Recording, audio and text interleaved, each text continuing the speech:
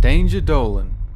From people that can't stop dancing to one of the most feared diseases of the century, we count 14 diseases that science can't explain. Number 14. The dancing plague of 1518 is the most prominent outbreak of dancing mania in history, where 400 people began to dance in Strasbourg in July and didn't stop dancing for a long time. Some of the people afflicted danced for a period of about a month. Many of those that danced suffered from heart attacks, stroke, and all had some level of exhaustion.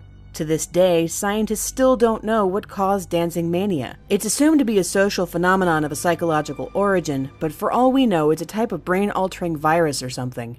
Number 13. Exploding head syndrome. It's not nearly as exciting as it sounds, but it's still interesting and the cause is still largely unknown. Exploding head syndrome is a type of auditory hallucination where those afflicted with it hear loud, non-existent noises, or an explosive feeling when they're about to fall asleep or as they're waking up. It's worth noting that this isn't the same thing as that falling feeling you sometimes get when you're going to sleep, but it's possibly related.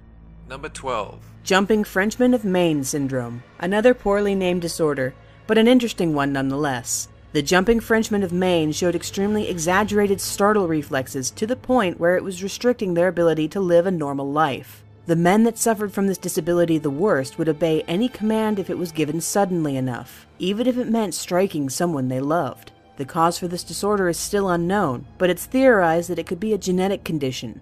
There are other theories that it's a behavioral disorder caused by a formed habit of positive reinforcement. Number 11. Bleeding calf syndrome. This disease causes calves of 21 days or younger to bleed excessively, although the worst of the bleeding is internal, and this is generally what causes the calves to die. While vets have figured out what causes the bleeding, a lack of a vital aspect in the blood called platelets, this can happen in other animals, but there's still a lot they don't understand. For instance, they don't know why the calves are lacking in platelets. They also don't know if the disease is even infectious, or if there's any risk of it transferring to humans via mutation. Number 10. Water allergy. While this disease isn't actually an allergy, as it isn't related to histamines, it's still a negative reaction that some people have when they come into contact with water. Usually the symptoms involve hives when exposed to water on their skin, although in some extreme cases people even get swelling in their oral region when attempting to drink water.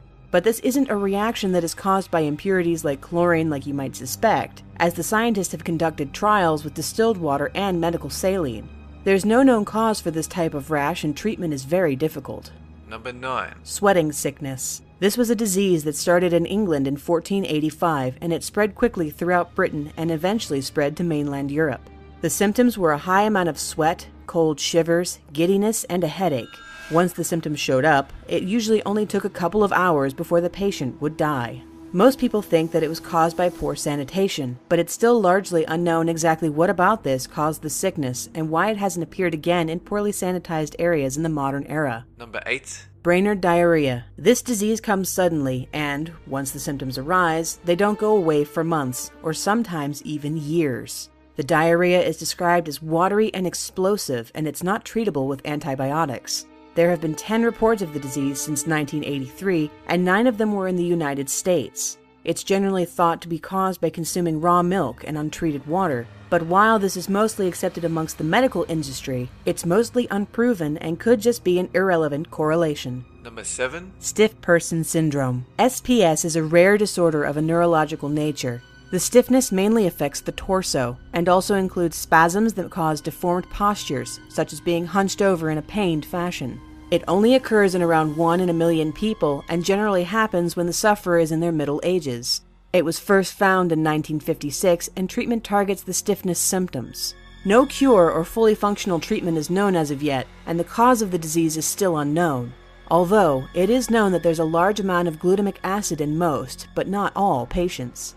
Number 6. Sleepy sickness. Also known as encephalitis lethargica, this disease targets the brain, making those that have it feel sleepy and eventually become locked into an unmoving state, where they can't speak or move any part of their body voluntarily. The starting symptoms are high fever, a sore throat, headaches, tiredness, double vision, lowered mental acuity, tremors, and some patients even experience psychosis, which involves having hallucinations and a paranoid state of mind. It's thought that the disease might be linked to previously having diseases that target your throat, like strep throat, thus lowering your immune system and damaging part of your brain known as the basal ganglia, although the studies behind this were not conclusive. Number 5. Nodding disease. This one showed up in Sudan in the 1960s and only affects children between the ages of 5 and 15. Once affected, the children will have stunted growth in both the body and the brain, leaving them mentally handicapped. Nodding disease hasn't been properly studied, so starting symptoms are only known via hearsay. But the most prominent symptom that most agree on is the nodding seizures that all that contract the disease experience. There's no known cure or cause for this disease, but it has been noted that every case has occurred near where a parasitic worm called Onchocerca volvulus thrives. Number 4. Vampire disease. Also known as hereditary porphyria, it is a disease where the skin becomes white thanks to anemia and becomes incredibly sensitive to light. Also, hair tends to grow faster and thicker than usual.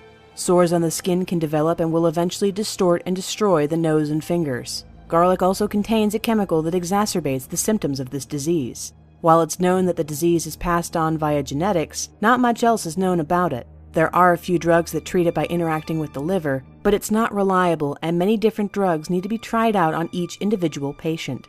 Number 3. Ebola and Lujo. Both of these diseases are hemorrhagic fevers, which is the medical way of saying that your organs bleed until they're nothing but liquid and you cry blood. Until recently, it was almost impossible to study either of these diseases because they killed so quickly and efficiently, although it is known that this is a characteristic of diseases not native to humans, as killing the host too quickly, or at all, isn't beneficial for the disease. Lately it's been thought that Ebola comes from bats, although this still hasn't been proven, and Lujo still remains completely unknown as to its origins. Number 2. Prions. You might be more familiar with the term mad cow disease, which is a type of prion. Basically, all that a prion is a protein that flips from left-handed to right-handed. That's it. There's no known way to treat prions, nor prevent them, as cooking doesn't kill them. Not only that, but it's also incurable and could take years to show any symptoms.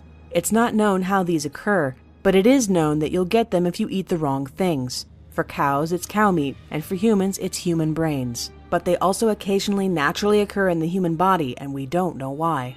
Number 1. SIDS is short for Sudden Infant Death Syndrome, and is a disease that comes completely out of nowhere and kills a child. SIDS is responsible for over 80% of sudden infant deaths, and we don't understand it whatsoever. That doesn't stop us from researching it, though. The Red Nose Foundation is the charity behind most of the funding towards researching its causes, but so far we've never knowingly prevented it or diagnosed it before the infant dies. Even if an autopsy is performed after the infant dies, nothing can be found out of the ordinary. This is the most unknown and deadly disease that plagues humans that we know of. That's it for this countdown. And have a good one!